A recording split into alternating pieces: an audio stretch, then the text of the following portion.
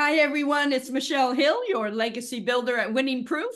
And I am coming to you with another episode of Winning Proof Unscripted. And I'm super excited today. Many of you, most of you have seen the post that I've done for Allison O'Shea's book, Openly Aging: 4 Pillars to Keep Control of Your Aging Journey. Is that the best cover or what? Or just the best cover? So I want to introduce Allison. She is an aging advisor. I call her an expert. She is an expert, but her title is aging advisor. So, Allison, welcome, and is glad to be here today with you. Thank you so much. I'm really excited to be here too. And thank you, Michelle, for all your help during that process of writing Openly Aging. I definitely appreciated it. That's what wakes me up in the morning. I love it. And And so, I'm ready to start a new one in October, so be ready. oh, I'm so excited. Oh, Yeah. fall too. That's Yeah. perfect. But Mhm. for today, why don't you tell everybody a little bit about your background? And I told you before we went on that I used to read bios and I found it much more natural to just have the author or the guest introduce themselves. So why don't you tell everybody how you came about to be an aging advisor? Sounds good. So yes, so I actually spent 20 years as an executive in senior living. I started out in programming, so doing activities, and then quickly grew into the executive director role. And after 20 years of doing that position, COVID was very challenging. And it, like many people during that time, I thought, what could I be doing that really fills more of my soul? And that's where I came up with Openly Aging, because what I found was so many people came into needing to need more support, totally uneducated, didn't understand how much things cost. And really, it was a crisis situation. And I feel very strongly that if we get ahead of our aging journey, really understand what potentially could happen, we can not only avoid crisis, but I truly believe that we can avoid a lot of the extended or dramatic care that sometimes people need because we're kind of staying ahead of any issues. So the book, The 4 Pillars, they actually were designed and developed because every time in the thousands of aging journeys I saw throughout my career, and even to this day as an aging advisor, every single time I helped a family or an aging individual through a crisis, the crisis absolutely fit into one of those 4 pillars. Something was amiss within the pillar, something wasn't working anymore, and we had to really kind of figure out how to get it back on track. But a lot of times it was extra money was having to be spent, or time, energy, and chaos. And so that's what the goal is with the 4 pillars. Okay, and they're laid out very succinctly in the book. And as you can see, it's an easy read. It's not a Yes. thick book, but it was meant to be an easy read, not a big, thick manual that you intend to get to someday, but you never do. And then you end up in a crisis situation. So from since I am in your probably your target market age range, I want to ask for all the people out there, which I know are thousands of them, what happens when, like, I'm healthy, I feel healthy, nothing's wrong with me, and it's addressing the elephant in the room. At what point do people really need to start talking about it, and who are the first people they should approach? Great question, because that I always get this question, what age should I start? And that's, obviously a loaded question because everybody's Yes. health is, different. But truly the whole point of the book and the whole idea of the pillars is there's not, you're not going to walk away with a written out, blueprint. I mean, you're going to be thoughtful about it. And that's the whole goal, is that it makes you think. So all it is saying, okay, wow, one day I may need support from somebody as simple as picking up medication, taking me to doctor's appointments. Who can I identify as my support system? Who will that person be? And so it's just almost putting a check mark by, wow, I've thought about it. I'm going to go talk to them so they understand that this is what my goals are. And also, I'm going to make sure all my documents and everything reflects this decision. So it's not, people are like, oh, how do I plan for aging when it's so predictable? And that's absolutely correct. But there are, and after you read the book, you'll see there are so many things that you just can be thinking about. Does the home I live in currently make sense? Or is it the home that I raised my children in and it's 3,500 square feet? The bedroom, the master bedroom, primary bedroom is upstairs. Yeah. Does that really make sense to, age in? But it doesn't mean you have to move tomorrow. It just means, you're being more realistic about what your options are. And that's the goal. Is I've seen so many aging individuals in my career so angry, mad. They've had somebody else that has to come in and all of a sudden make these big decisions. So they lose all of their independence, but the autonomy to make their decisions. And it was all based because they didn't think about these things before and they were unrealistic about their current situation. So I just want people to be more self-aware and more realistic about what makes sense and what doesn't make sense. Yeah, and that makes complete sense, what you said. And I know, I mean, I have a cousin in Texas who has her and her husband have 12 kids. I hope I got that number right. 12, and most, many adopted, but they have people around them, grown kids that they can go to. What about somebody who is on their own and doesn't have a huge support system, maybe living across the country from family, and they, it's terrifying sometimes to think about that. Who would be here? What do you say to that person in that situation? Because I know there's a lot of solo agers now. Solo aging is a big hot topic right now. And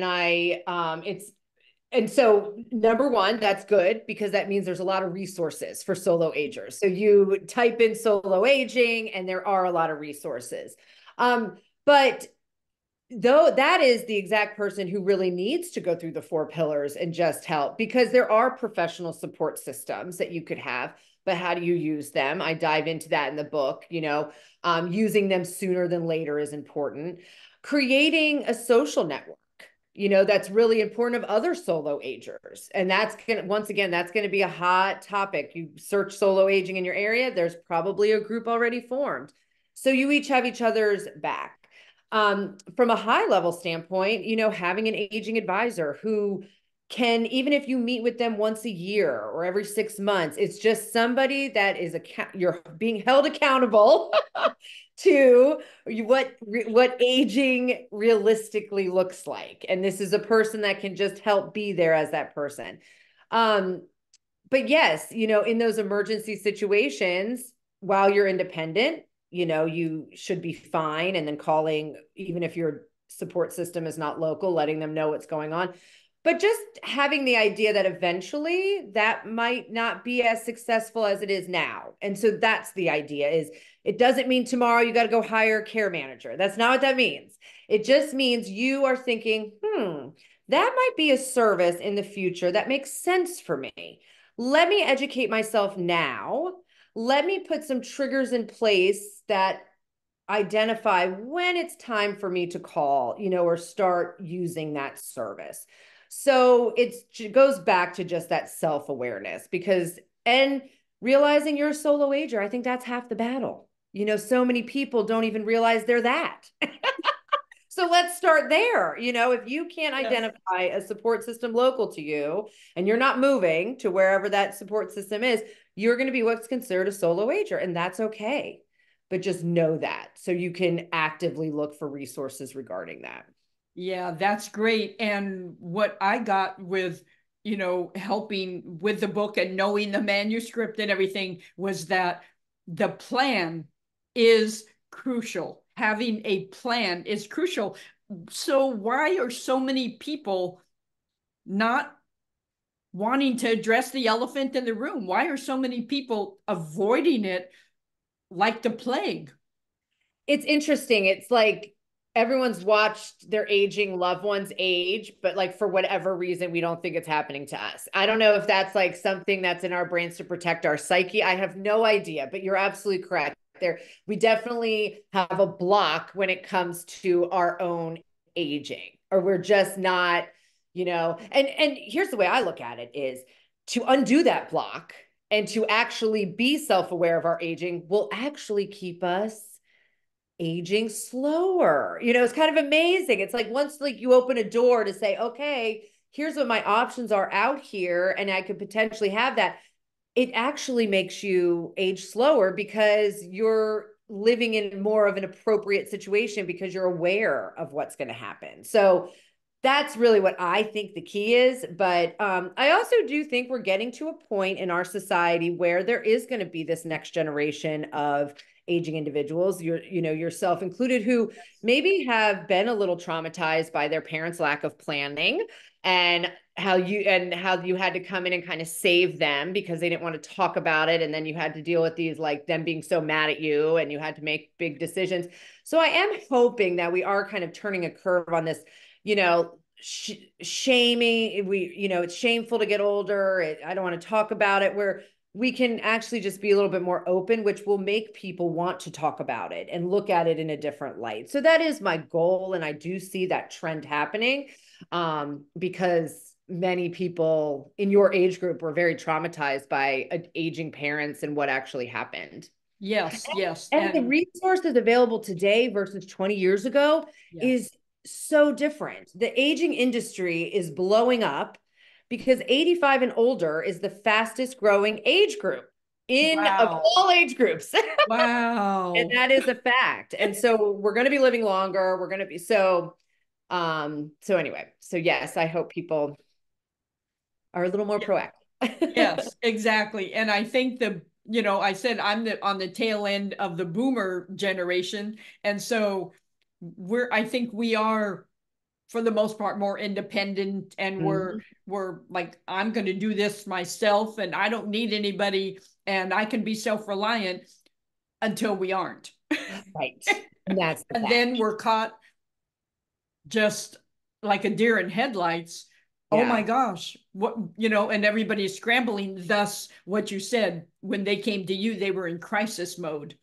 And I also look at that too as if you let yourself not be prepared and you're doing fine, you're trucking along, I'm going to do this, I'm going to do this. And then all of a sudden a crisis happens. That's actually a dignity issue for me. I feel like you've now allowed yourself all this hard work of being independent, all this hard work of doing it on your own, for one crisis to take all that away. I just hate that. And I think if people were more planful and had a plan, it eliminates that whole time where maybe we're looked at, as somebody who's in a crisis, and that's not a good place to be.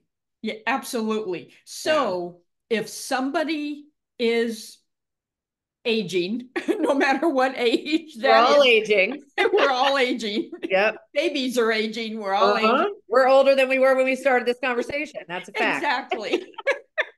So when a person wants to approach a family member, say I wanted to approach a child of mine, a grown child, what's the best way that somebody can approach? Is there a special language or a special way, instead of like, hey, I want to talk about my funeral. I want to talk about, home and aging, care and all this stuff. And I'm not saying that correctly, but, if we want to talk to somebody about that, is there a good way to approach that rather than, like that, like we're so hesitant. Is there a special way of approaching the conversation? So I think I get this question a lot, and I get it from both sides. I get from adult children that are saying, because I do also help, a lot of my clients are adult children that are wanting to best support mom and dad and just don't know where to start. And then I get it from, the aging individual side where, how do I start that? So I think the first step, and if you think about what you said, the things you said were the most dramatic: funeral, home. Yes, that's where our mind goes. I know. So I would say the first step is, let's kind of take out the doom and the gloom and the worst case scenario talk. And let's just talk about, hey, I want you to know I have chosen you as my trusted support system. I just want you to know that I'm in a journey right now and I am trying to stay ahead of it. And I want to make sure you know that my goal as your mother, as your aunt, as your close friend, that I never want to put you in a situation where you're uncomfortable or you have to make big decisions for me. And that's my goal. I don't know where this journey will take me. I don't know. But what I do know is that I want you to know that I'm being thoughtful about it. That's step one. And then I always tell people start with the foundation. And truly, the foundation is documents, finances. So if you're choosing this person that could potentially one day have to make very big life decisions for you, this should also be somebody that you can say, hey, I've got tons of money, I'm good. Or, hey, I'm a little concerned about money. Here's what I have. Here's who I've talked to identify where I should be, making sure that I have all my things in place. And so, truly, the way I look at it is you should just be updating them, not so much asking them to jump on board. Because right now you're independent, you're young, in my world, you're young, Yeah. and so there's no reason for any involvement. So right now it's really like, hey, I just want you to know I'm on this journey. My goal is this. I'm identifying what my long-term goals are. I'm going to stay home, whatever, but I just want you to know. And I may come to you with snippets of information that I feel like you should know just because I have learned that they are important in my aging journey. And so take it from the doom and gloom, the work, because my goal is if we're doing this today, that doom and gloom hopefully is not as doomy and gloomy. Being forced into a home, quote unquote, Yes. And all where to those spread things. my ashes, Yeah, you right. know. That is important. So that is kind of on the front end, but you can do it in more of a celebratory feeling way and Yeah. not, oh my God, I'm talking about my funeral. So that's the point is I want to change the idea of the shame and the negativeness because aging is universal. We can't stop it. We've briefly mentioned that. But our aging journey is 100% unique to us. And so we need to just be a little bit more content with it. Yes, absolutely. I love what you said, and I love that answer to the approach very nicely instead of the, oh my gosh, I'm gonna be If you like ever this have to put me someday. in a home, put me there, I guess. No. The goal I is to keep know. me out of that home. That's the goal. Exactly. Yeah.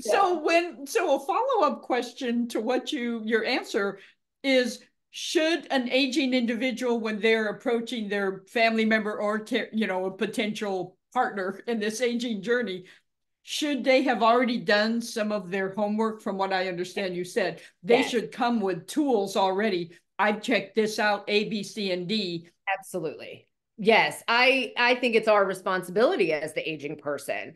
So I talk in the book, I have a section on ageism. And the reason Yes. I feel that that's so important to mention is, and truly, if you read the book, you'll get it's this idea that ageism is for everybody else to be not ageist. That's how our society educates Yeah. people on it. That's where all here's how not to be ageist.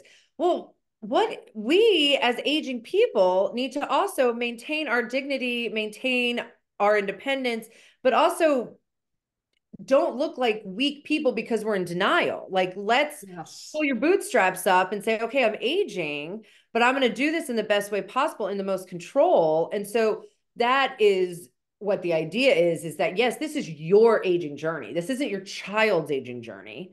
Yes. They will be there through your journey, to help support when needed, but this is your journey. And so, yes, you need to go into those conversations with a little homework done. And just to let them know. And then I do hear quite often, oh, my daughter, every time I bring it up, she doesn't want to talk about it. Well, because if you're bringing up the doom and gloom and funeral, yeah, they don't want to talk about it. But if you're bringing up, hey, I've been really thoughtful. The home I'm living in doesn't really make sense. I'm fine for now, but just so you know, there's probably going to come a time where I want to downsize. And here's what I've thought about what that looks like for me. And that is just that energy is just such a different conversation. It is, and I Yeah. think it comes from the approach of, here, I want you to help me, not rescue me. And I think that's the main message, is that you're not looking for people to rescue you out of a crisis situation. I Or want you to support the decisions I'm making as I'm older. But I also want you to know they're coming from an educated place. Yes. They're not coming out of thin air. I've read a book. I've talked to somebody, you know, I'm being thoughtful about this. And I think any person you approach with that kind in business and personal anyway, when you have that approach, it's always going to be a great way to start a conversation. Yes. Yeah. So the AG need to pull up their big girl pants, pull up their big boy pants. Yes. And do the work. Do the work. Yes. Yes. Which your book lays out. And that's what you do for people. So if people want to, and we'll talk about this, you know, in a few minutes, but that's what you help people with, is the 4 pillars, and connecting them with resources and giving them guidance, and being I'll say an aging advisor. I'll call it a counselor, but an advisor. You're advising them on a successful aging journey. Yep. And that's exactly, you know, I witnessed so many uneducated consumers in the space. You know, how many times when I worked in senior living did my sales team get a call, you know, and this was assisted living. Do you take United Healthcare? And if you think this is covered by insurance, then when I'm about to tell you it's $9,000 a month, you are really behind the ball, and mom is being discharged from rehab tomorrow, you know? And so we're waiting to get educated until we have a crisis, and that's not the time. So we need to be educated while we're independent. We understand what our options are. We understand what our specific situation is and how it relates to those options. Yes. That's really important, to be educated consumers. Yeah, absolutely. And in today's day and age, before we buy anything, I mean, for me personally, and I think a lot of people, we look at the reviews. We do our homework. We make sure we're buying the best product for us. And I think the same goes before you need to enlist. What are you enlisting in? What are you, just find the what. How does the business model work? Why does it cost what it costs? How to get the most out of it? And as a consumer, what can you expect? And what is something that this product or service will not provide you? So you don't go in thinking you're getting more than what they're able to give. Yes. And truly, you know, a lot of senior resource company services really like my service as well, because they want educated consumers. It doesn't feel good when you've had a consumer who made this big decision when they're in a crisis, overwhelmed, emotional, and then all of a sudden, you know, the dust settles and they have the service in place. And because they did it in such a foggy time, they look back now and they're like, this is not what I needed, or this isn't what I expected. And then even if the best salesperson in the world explained it to a T, now they're not happy with the company. The company's trying to make it better. And it's just this, it doesn't help anybody. It doesn't help the consumer. It doesn't help the business who's trying to provide a service. So having the education, I just feel, is one of the most important things we can do. Yeah, absolutely. And you do such a great job in this book. I'm not trying to push the book, but I kind of am, because I know what's in it. Yeah. Thank you. And yes, I'm so sold on it. And what I want to do for myself is just sit down and read it as a consumer, and not as a book and publishing consultant. I just want to sit down, put a bookmark, you know, like a real bookmark in it, and just sit down and read it, and have those aha moments of, ooh, I need to do this. So I want to read a short quote from your book, and let me find it, and then have you comment on it. So in chapter 3, you ask the question, so how do we keep control of our aging journey? And you say it starts with our mindset. No one wants to think about getting older, and sometimes the choices we must make are ones we never thought we would be choosing. So for those people who are caught as a deer in headlights, and they find themselves in crisis situations, is that when they come to you? Do you get clients in that, or do you get more of the, here, I want to do it ahead of time before the wheels fall off? Or do you get? So, yes, great question. So I have two thoughts kind of going back to the passage. One of where that real passage came from and the idea of it, when I was in senior living again, we used to coach our sales teams that no one is going out looking for senior living on a Saturday. They're like, oh, Yes, let's because just go tour a community. No, something happened. And even if it wasn't a crisis, something made that family say, oh, we should probably get a little more education on this. So that's what that quote is really about is, yes, us thinking about aging is not something we want to do. Us thinking about our time in a vulnerable state is not enjoyable, and it's not something we want to do. But in order to be successful at aging, we have to. And so that's really where that came from. Now, yes, I have worked with clients in crisis, but as my advisory firm has evolved, and what my ultimate goal is, as you know through the book, is I'm really my ideal client is, as I'd say, they're at the train depot. They are at the beginning of the tracks. They are on their way to aging, and they just want kind of to make sure they have the foundation set. And then from there, I meet with clients depending on their situation, yearly, every 6 months, quarterly, just to make sure they're kind of they're on the track, but just making sure as the track starts having options, they understand what those options mean for them. Many times I do get introduced to families. That's when the adult children come to me, is maybe there's a crisis that is occurring, and I can definitely get them organized and help them package it and make sure they're strategizing about what options they have, for sure.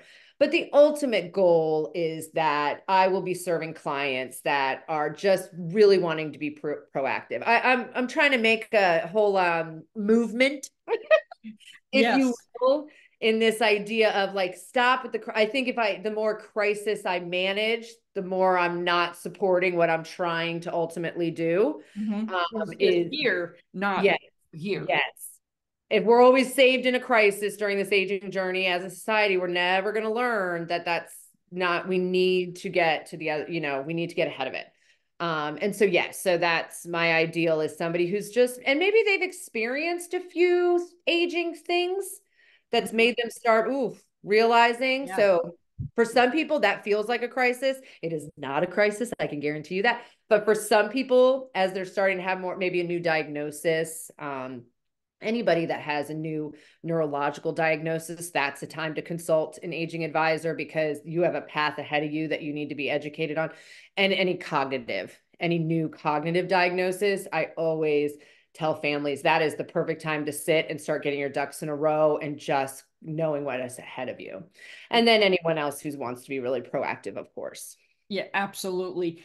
Yeah. And can you share a generic story with pretend names of somebody that you have helped that had a really successful outcome? You have the book is riddled with really good stories of people you have worked with. So can you share one without keeping anonymity that can show people, this stuff really works? Yes. So I have two kind of short ones that I think will give the gamut of kind of both sides. So I had a client, and she and her husband were living successfully on their own, still living, but he had a heart attack and he wasn't bouncing back as well. And they did live in a rather large home. And so my goal with her was, we talked through, she didn't know if she should leave, her house and them. But the heart attack happened in December. They really had all of their pillars were in order. But what I was able to do with her was, we identified her red flags. So her red flags are going to be the size of the home is going to come up eventually. And slowly but surely, she was becoming a caregiver for her husband. And so it wasn't dramatic yet. It wasn't uprooting her life. But we were able to leave the conversation, the first conversation we had, saying, okay, here are red flags. And so her and I meet every 6 months, and she's now having to bring in support for the husband. And so we've been able to do that in a slow process, few hours a day. And I'm able to educate her on what that means. But she's moving into this new phase of life in an organized, and she feels less overwhelmed, and she just feels like somebody has her back and that she can be honest about. And then, it may come up within the next year that yes, the house, it's time to start looking at our options. But she is prepared for that, because every time we talk, we have a conversation. How is it going? How's the expenses of it? And so the goal is that we're just moving down the track, slow and steady, but organized. I had another family where the adult children contacted me. Mom and dad lived in a house. They really were starting to struggle. They lived too far away from the kids, but they didn't know what their options are, what they could afford, because finances were very tight. I was able to guide them on their options they needed to move out of the house. They needed the equity. They needed to sock that equity away for cash, but they were also ready for more community living because they were lonely. And they weren't getting their social engagement, pillar number 4, and it was getting harder and harder to get to the daughter. She was 45 minutes away. So the whole family, we had a conversation, and they understood. And then I educated them on the different levels of care, and they made a decision that it was time to move into just a senior apartment, not an assisted living. They didn't need all that, but they've been able to now get the resources they need as they age. And I check in with them every 3 months. We just have a sit down conversation with the whole family, and just mom and dad included. They're the biggest part of it. And we just talk about, but once again, it's the idea of we're staying ahead. If they had stayed in that house and never talked to me, a crisis would have happened. They would have needed a higher level of care that they can't afford. So we have to keep them in an independent living situation as long as possible from a money standpoint. And so that's what I'm strategizing with them, is how do we do that? So I hope those are 2 good examples. Yes, absolutely. And what would you tell somebody watching this right now and they're like, I don't know, it kind of makes me uncomfortable, like we talked about before, and Yes. I don't know, and they're kind of wishy-washy and they don't think they're ready. What would you tell them if they happen to stumble upon this and it kind of piques their interest? What is the one thing you would tell them they need to do? They're not ready to talk to somebody like myself, is definitely read my book, because I think just reading the book will at least give them the thing. Truly, I want to be thought provoking. That is, if I could say one word that it describes what I want people to leave conversations with me or from my book, I want it to be thought provoking. I want you to walk away thinking, okay, for my unique situation, because aging is universal, but our aging journey is 100% unique to us. For my unique situation, this makes the most sense. Or, wow, I don't really know what my option would be there. I need to dive into that and get myself educated. So I want them to be self-aware and just try to get an education. If they feel like talking to somebody is their best route. What I love about my service and what I've created Aging Advisor. No one knows yet. It is it is a new thing that I have created. And so how my service works is, once you meet with me and we do initial evaluation, and that's just me getting to know your full story, you call on me when you want to. So it could be, like I said, periodically, or it could be just when you feel the need to talk. Maybe you read my book, we met, and then you figured out from your support system, because of your situation, you need to go down this route. Yeah. But you want someone to talk it through with, and you want to make sure you didn't miss anything. That's how. So it's okay to get professional support while you're working through this. But if not, the book is a great guide. I mean, that's what I designed it for. It is. Completely. It is. and I am intimately and know what the content is, and I can say that definitely it is a guide. It's thought-provoking. It makes you think, I never thought about that. And I think that's your goal. Yeah. In writing it. And what I want to ask too is, you do some speaking as well. So if somebody out there is watching this and they are with a company, what companies do you speak to or at that would be the most helpful for this Great. message? Yeah. So I do a lot of speaking. So some audiences are for the aging individual. So I've spoken at some large forums, educational forums for aging, retired people that are, do classes and stuff. I've done it at big adult living, like 55 plus communities, like the Del Webbs and stuff. If I speak to a company, which I love, and I've done that, is my focus is more on the aging child, the adult child, because as many companies know, most of their associates are going to have some sort of person that they're the support system for, a parent, whatever. They may not be local, but it can really affect productivity at work, and it can really affect unexcused absences. If that crisis happens, all of a sudden they're out of work for 2 weeks while they figure out where to move mom. I've seen it over and over and over again.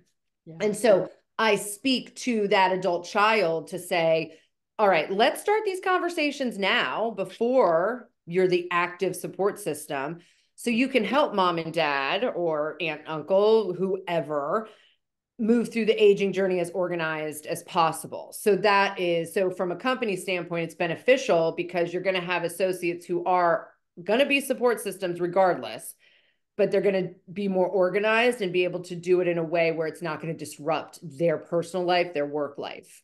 Yeah. So that's the angles of my talking. Okay. Yeah. And that's great. So you heard it, people. You heard it here. Based on what you just said, I know I asked you about a parent coming and having that conversation, but that brought up, how does an adult child approach a parent when the parent is completely uneducated in this realm? Don't think that, what are you talking about me? I'm young, and they're kind of defensive about it. What's the best way for an adult child to approach their parent about this issue? Yeah, because it absolutely goes both ways. I bet it's harder. It is harder. It is harder because it depends on that parent and it depends on that relationship. Yes. So family dynamics are a big part of what I do too. I help with these family dynamics that can be challenging because you're always the mom. It's always your daughter, even if roles have physically reversed. It's just that whole family. But it's the same idea as I talked about the opposite way. It's just keeping it light. It's keeping it positive. It's keeping it supportive. Like, hey, mom, I heard about this book and I don't know, I want you to live long and healthy and independent. And I really took some notes from it. What could we talk about it? So I have a lot of people that tell me, oh, they're going to give this gift, this book to their parent for Christmas or their birthday. And I always say, that's great, but make sure you have a follow-up to say, hey, did you read it? I'm interested. And also it's okay. I've dealt with, like I said, a lot of family dynamics, and I always try to remind people, it's okay that you say, hey, mom, I got a lot going on in my life. I'm at the height of my career. My kids are in high school, about to go to college, or they're about to graduate college, start their own lives. Like, can you help me out here? Can we have this conversation so I can feel better about doing exactly what you want? And you can also give me the gift of just talking about it, so I know what you want and that I know what we could be doing today to be prepared for it. So I think it's okay to put it back in somebody else's court to say, can you do this for me? Because I want to be here to help you. I love you. You're my world, but I'm also a human. Who... And the sandwich generation is only getting worse because people are working longer into, they're at the height of their careers in their 50s, 60s, and they're also having children later. So that sandwich generation that we've been talking about for years and years is actually getting really into a point where it's going to be really heavy if we don't start preparing. Yeah, absolutely. And just like we mentioned, to not catastrophize when a parent comes to a child, I mean, I'm tongue in cheek here, but a child should not say, hey, yo, mom, do you want to be cremated or do you want to be buried? Let's talk about it. You don't approach it. Or how much is in your 401k? Let's talk about it. Oh gosh. Yes. Yeah. It's just, strategically having conversation. And I also coach a lot of adult children on that. They come to me before they've even talked to mom and dad because they're like, I'm starting to feel anxious about it. I don't know what to do, but I want to make sure I start it in the right way. And so, exactly, yes. Any parting words? No, I'm excited about the book. It was such a reward to finish it. And I really feel that this mindset is so healthy. And when I can't stress enough that I truly feel this will actually keep us healthier and independent longer. And that's my ultimate goal. I don't want people, their only option is to be in a level of care and institutionalized living. And I think we can avoid it. I really do think we can avoid it. We just have to do things way before we're ready to even think about them. And that's the hardest part. Yeah, and I love that, being proactive. I love proactive, not reactive. Yes. And that's what your mission is all about. And it's obvious you are passionate about this realm and this topic and about your mission. I mean, it's really a calling for you to do this. And it is. And, after leaving senior living, when I was the executive director, that was my identity for a long time. And it really was kind of a mind shift, like what is, and then to move so far away from that to the beginning of the aging journey. But it's because my experience has shown me that I am very passionate about it. And I do believe that this is the new way of us going to be looking at aging. I do feel that. Yeah, absolutely. How can people connect with you? Yes. Book you to, well, I'm going to put all the links that you mentioned next in the show notes, and I'll put a link to the book so people can go on Amazon and buy it and buy copies for all the people in their lives. Great birthday gift, Christmas gift. Yes, stocking stuffer, Christmas gift, 4th of July gift, Memorial Day, or everything, because it's really important. But how can people connect with you directly? So I made it really easy. So my business is Openly Aging, book is Openly Aging, Facebook, Instagram, LinkedIn, Openly Aging, and then Allison O'Shea. So you can find me through that as well. My website is openlyaging.com. I do post a lot of information on my social media. So, keep liking that to be able to kind of keep up with anything going on is good. Excellent. Well, Allison, I was so excited, and I'm more excited now that when we talked. I can't wait to get this up and out there so people can really benefit from all the great information you have. So thank you for being a guest. I really appreciate it. Thank you. I was really happy to be here, and I appreciate you asking me to be here. So thank you. It's my honor. Yeah, absolutely. We'll hold our books up all at the same time. There you go. Okay, everybody. Awesome. Until next time, thank you for watching another episode of Winning Proof Unscripted.